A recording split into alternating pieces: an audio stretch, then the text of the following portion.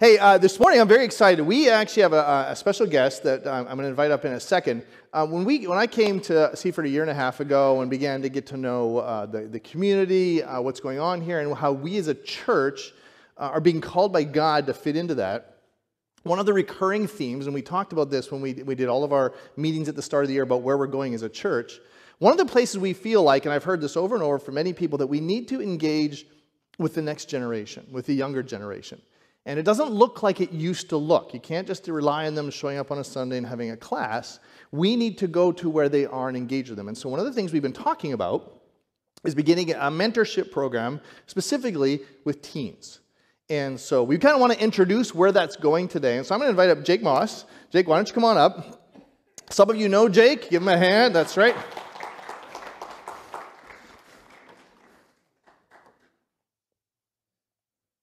There we go.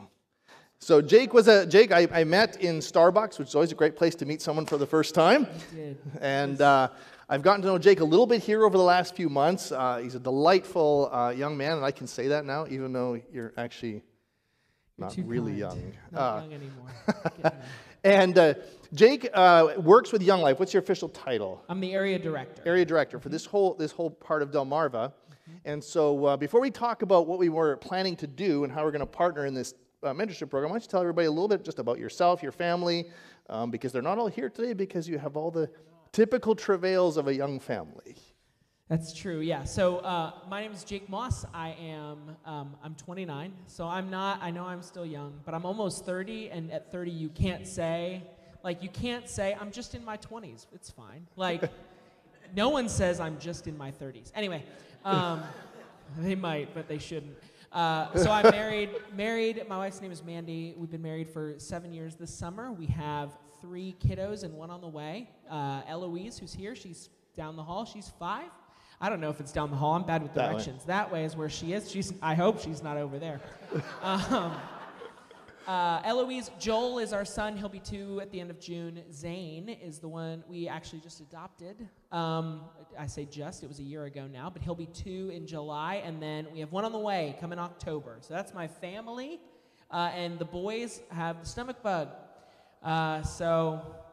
God's mercy is new each day, right? We're hoping for tomorrow's to be a little different than no, I'm just kidding. We trust in him, not in us.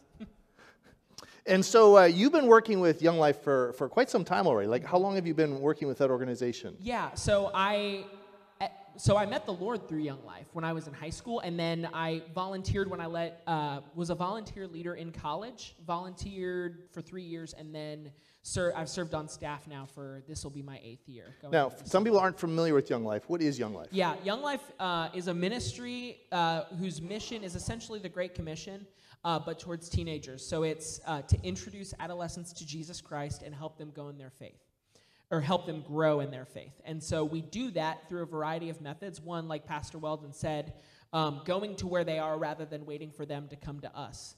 So you're engaged in the schools and yes. with people there, and you meet Yep. with kids and so on. So I just went to lunch on Friday. I have a really good relationship and partnership with the middle school and the high school, and I went to high school lunch on Friday, and there's not a lot scarier than walking into a high school cafeteria.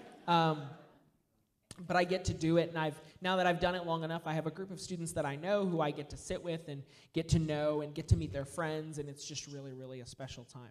I know the staff, I serve the school, whatever I can to just, it's what Jesus did. Jesus showed up from heaven and just started serving people, and that's what we talked about doing. So awesome. And so your organization, and you particularly in this area, have this advantage of connecting with students where a lot of us don't have the ability to get into those environments. And so we want to leverage that, and rather than try and create something on our own, we began talking about, well, how can we do this together? So talk a little bit about this idea of mentoring teens, why that's so important, what you've seen work in that, before we talk about what that's going to look like here. Absolutely. So I think mentoring changed my life. I'll tell you, when I was in high school, I had a Young Life leader. His name was Joel, part of why my son's name is Joel. And we're still in touch to this day. And he would take me and 2 other guys. We had a big Young Life group, but he would take me and 2 other guys on Friday mornings before school to Denny's every week. And he would buy us breakfast, and he just cared about us. And it was that care and compassion that showed me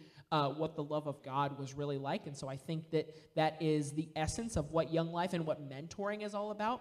I have a scripture that I'd love to share that I think really just hammers it home. I was reading this morning. This is in 1 Thessalonians.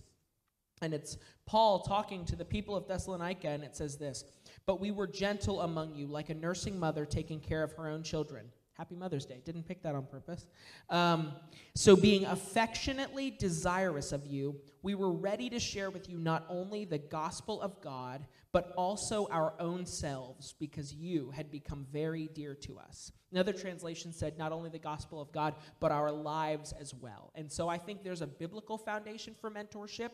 I think you see it throughout Scripture with like Eli talking to Samuel and Samuel living there. You see it in Jesus having kind of his three, right? He often would withdraw to different places with Peter, James, and John, and then even further would have experiences with just Peter that kind of showed a mentoring relationship. But I think one of the most prominent ones you can see that I'll share one more scripture from is Paul and Timothy. And I often think about who is my Timothy? Who is the person? And I work with a lot of students, a lot of young people. We have people coming out to our groups regularly. But who are my three? And more importantly, who's my one? Who's going to be the person who potentially can take it to the next level once I'm not able to anymore? Because that's the reality. Whether it be circumstantial or just someone who would be better, has different gifts, that is able to take the ministry to a new level. And so I just wanted to read to you one more thing. This is a charge for Timothy. This is from Paul in the letter of 2 Timothy before Paul is about to die. And I love this. I feel like it's very appropriate for the world we're living in today and speaking to potential people who will mentor teenagers. And it says this. This is Paul writing to Timothy. "I charge you in the presence of God and of Christ Jesus, who is to judge the living and the dead, and by his appearing and his kingdom. Preach the word. Be ready in season and out of season. Reprove, rebuke, and exhort with complete patience and teaching. For the time is coming when people will not endure sound teaching, but having itching ears, they will accumulate for themselves teachers to suit their own passions, and will turn away from listening to the truth and wander off into myths." And I love this. "As for you, always be sober-minded, endure suffering, do the work of an evangelist, fulfill your ministry." So as we show up, this is Paul who has poured into Timothy, walked with him, seen him grow in the faith. I read 1 and 2 Timothy this morning, and you just see this history, this heritage of faith that Timothy has, that Paul has had an opportunity to pour in and fan the flame. As he's about to go, he has confidence that the gospel will continue to go because of what Timothy has grown into through their mentoring relationship. And so when we talk about doing this and kind of engaging in this process as a church, kind of working together with the connections that you have and so on, there's two pieces, right? Yes. We need people like you guys who say, I'm willing to invest myself in the life of a teenager. Who says, you know what, for the next year, because that's what we do, we commit for a year. You do less than that, it's kind of a little tough to get any traction. To commit for a year to say, I will meet and communicate regularly with one of these teens. That's one half. But then the other half is to actually have teens who desire this. Yes. And as I understand it in our conversations, this isn't just people that are in our youth group, but people that are in the school and not necessarily followers of Jesus yet. In fact, I would suggest most people in the school that will be interested in a mentoring relationship, having had conversations with like guidance counselors and stuff, are kids that don't know Jesus yet. So what an incredible opportunity to be able to even build that relationship with the opportunity to share faith and invite them into something deeper. Exactly. And so now, obviously, you might be interested but intimidated, right? If you're like me, you're like, well, that sounds amazing, but how do I do that? What does that look like? I mean, they're teenagers. What do we even talk about? How do we connect with them? Because for some of us, those years are a lot further in the rearview mirror than others, right? So, but that doesn't matter, because if you hear all the statistics, people who have wisdom that can speak into the lives of teenagers hold value, regardless of whether they're 20 or 50 or 70. It doesn't matter. Absolutely, and consistency. People they're looking for someone who's not going to be flaky. They don't know. Many of them don't know in their life people that aren't flaky, who will show up sometimes and won't other times. They're dying for Consistency. So if you can just be consistent. So here's what we're going to do. We want to kick this off in the fall, but we realize there needs to be some training. And so what we're going to do is we're going to do a training. You need to come, if this is something you're interested in, by the way, there's a sign up. Just put your name down. You're not committing yet. We just want to know who's interested. And then what we'd like you to do is, if this is something that you would want to participate in, is to come to a mentor training. We're doing 2 different days. You don't have to come to both. It's either or. We're trying to give you some options. It's the better part of a Saturday. It's like from a 9 to 4 thing, because what we want to walk you through is kind of the foundations of what mentorship is, what it looks like, but then we actually want to talk about the practical aspects of, well, what do you do? How do we engage? How are we going to get introduced to? What does that look like? How do you communicate? What are the safeguards? All those things that you need if we're going to do this well. And then our plan is to kick it off on Saturday, September 17th, with the kickoff breakfast. And that's when we bring in the teens that are interested and signed up, their families, right? Because they obviously want to meet the people that are going to be connecting with their kids, and we bring them all together and kind of start the process in September. Yep. Got that right? And so what could people expect when they do this? Well, I would encourage you to pray for humility, because I promise you, you will learn more from them than they will learn from you. They might think that they're learning a lot, but in all my years as a young life leader, I've learned tremendously more from the kids that I've gotten to minister to than I have taught them. I'm sure I've introduced some of them to Jesus, but I have seen the image of God more clearly than ever interacting with the people he created in his image. So it is the privilege of a lifetime. And I would encourage you and maybe even challenge you, if not this, then what is it going to be? Because our goal, our objective, our hope is to lay out as many stepping stones you can take from training to setting up the meetings to this. And my hope and prayer is that we, collective, as a church, the Big C Church, the body of Christ, would begin to look at what legacy we are leaving to future generations. Yeah. And so I think this kind of feeds into this whole idea of what is this going to look like? Because it's going to be a little different. The end goal is not to see them here on Sunday morning. We'd love to have them kind of be part of church, and we don't really care which one. Jake, actually, your family actually attends just down the road here at Grace. Yeah. And so that's not really the goal. The goal is to introduce these people to Jesus and help them grow in their faith. And if they already know God, grow deeper. If they don't, to introduce them. Yep. And so we would love to see the kingdom grow and expand. So if this is something that interests you, put your name down. We'll be in contact with you. And you could actually even sign up. You could even come to the training, hear all that, and then say, yeah, that's too much. I can't do that. Or at that point say, I'm in. Because we need to know how many people are committed before we can go to the school and say, here's how many adults we got. We have 10 mentors, and we need 10 kids, right? Yes. I guarantee you there'll be more demand than we'll have supply. Yes. I would love it to be the other way around. And our hope is to partner in the future with other churches too. Yes, so we're an incubator. We're kind of growing something that does not exist in Sussex County in this way. And so this will be kind of a trial thing. We get to be on the forefront of this.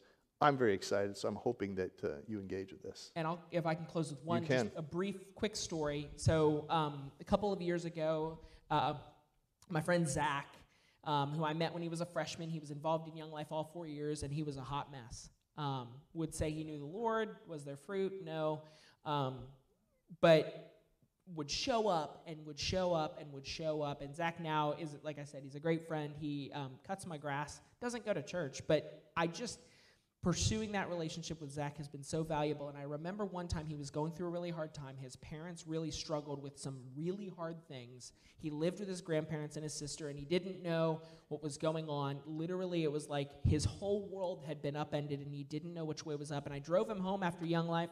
He would often be the kid who, even though he was a hot mess, he would ask me to drop him off last because he wanted just those few moments. So yeah, he wasn't pursuing the Lord, but he was still my one, if that makes sense. And I remember getting to his house, and we're having a conversation, and I just said, and he broke down a little bit, and I said, Zach, there's nothing you can do that would make me walk away. You can't convince me that you are not worth the pursuit, because I think Jesus says that to all of us, no matter what we do. His love is actually perfect. And so to model that to a boy like Zach has enabled it to become a lifelong relationship, friendship, and continued conversations about the Lord. Is he doing everything I hoped he would do? No, but I'm not in control of that. The Lord is. And you are not in control of it either. The Holy Spirit is who draws people. So what he asks us to do is show up and be irrationally committed to kids like Zach and to kids. There are many of them out there. So, thank you. Thank you for sharing. If you have questions, talk to Jake after. You know, we're going to have these trainings. You'll have lots of opportunity to hear more, but I'm excited. So pray about it and get engaged with it. Sign up if you're interested. awesome. Thank you. Yep. Thank you, Jake.